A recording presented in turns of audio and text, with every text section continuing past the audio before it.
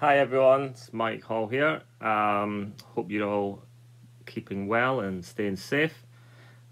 Just realised that you're going to see me getting more and more unruly with the hair as I can't get a haircut during this time. My wife likes to call me the madman from Borneo when my hair gets long, but I'm not quite sure what that means.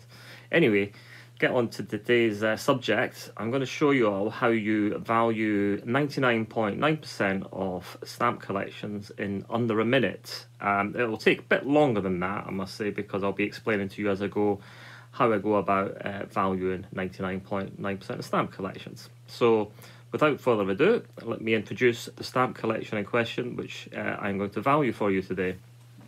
And here it is. Now, you can see from the front, it's an old Stanley Gibbons Centurion stamp album, which came from the late 1930s, so we suggest there's some old stamps in here. Could have some value, but let's have a look.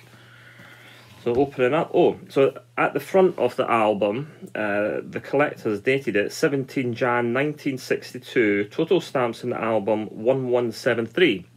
So what this looks like is a typical boyhood stamp collection from the 1960s, which is not in keeping with the age of the album, which suggests to me that this person's father collected and handed this collection down to his son. So what I would expect to find is that all the stamps in here that the collector in question has added from the 60s and 70s will have very little value. And the reason for that is that millions were printed at that time and very few have value. So it's really going to be all about the older stamps that his father put into the album. But the most important thing now is to have a look at the condition of the stamp. So I do that just by having a very, very quick flick through pages, and you can very quickly see what the condition's like. Okay. Right, so I can tell straight from that the condition's poor. They're like typical boyhood stamp collections. They're all stuck to the pages. It looks like the majority is modern from the 60s and 70s, but there are some old stamps that clearly the collector's father put in. The mint stamp stuck in will be worth a fraction of the catalogue value, unfortunately, and it will really be all about whether there's any rarities in here, which I would at this stage suspect to be unlikely. I'll give you an example of a page to give you an idea what the condition looks like. Here's Belgium. As you can see, in not good condition and mainly modern. So let's look at Great Britain and see if we can find anything of value there.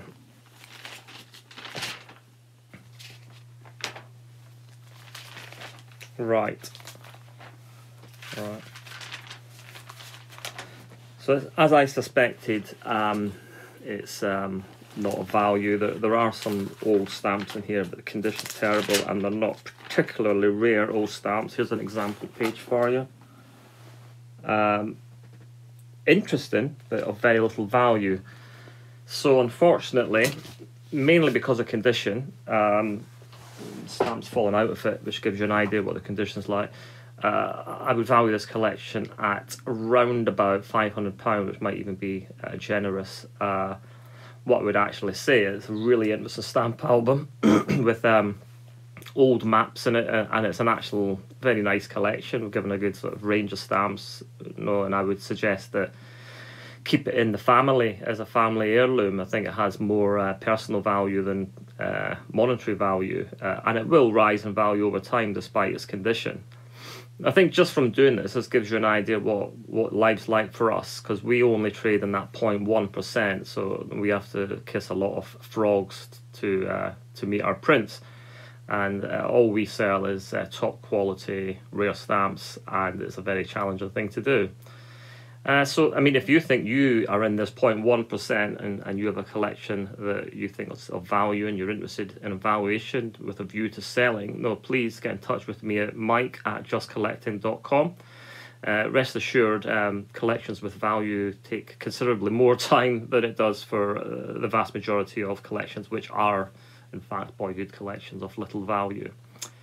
So I think that's all for today. Good to speak to you.